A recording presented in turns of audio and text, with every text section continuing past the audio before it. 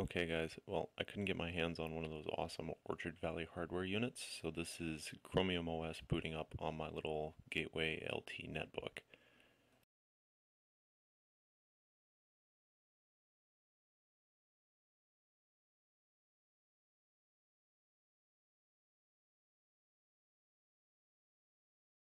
This circular gradient is actually a pretty recent change. Up until now, the background on the boot up screen had just been like a pale blue color.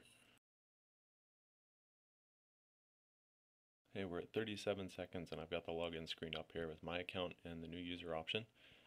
My Chromium OS build hasn't been tweaked at all. This is totally stock and it's running on a crummy generic flash drive on my netbook, so I'd expect much faster startup times with Google's build and a nice SSD powering your netbook.